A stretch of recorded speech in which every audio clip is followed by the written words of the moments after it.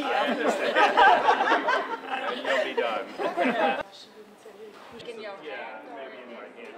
Is there a podium? Yes, the podium there are also microphones. Steering goods, steering quality, steering history. And you're bringing that pride. We can transfer the spirit of Austria, Styria, to Special Olympics. Austria is Special Olympics. I mean, we don't, there's no place it has to go, it is here. Mr. Schreiber, a huge event is going to take place in Austria, only a couple of months away. I guess you're already excited.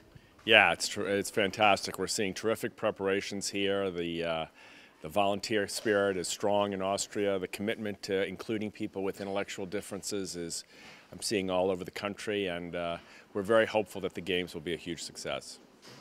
I'm here today to inspire and I hope engage young people in their health professions in ensuring that people with intellectual disabilities have access to equal quality health. We still have obstacles.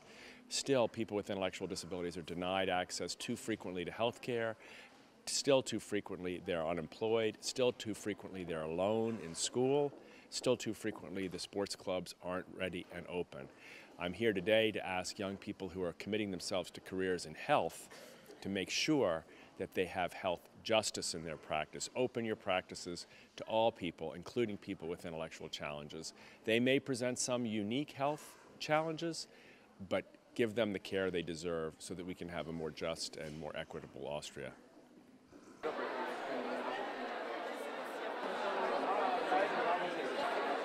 Welcome.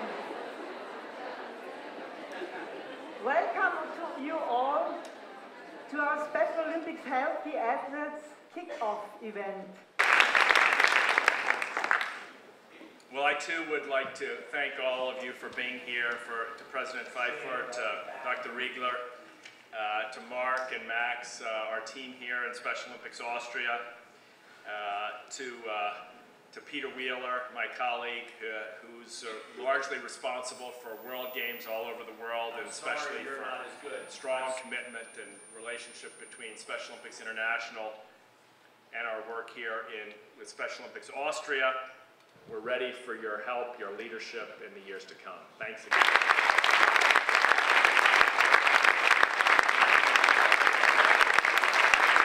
What was your idea? What do you expect if you declare this year for inclusion? So maybe you can give us some information on that. Okay.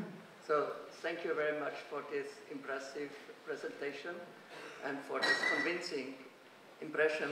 And in analogy to the saying of President Kennedy, we always ask ourselves, what can we do for our students? And we want to encourage our students to think, what can they do for the society?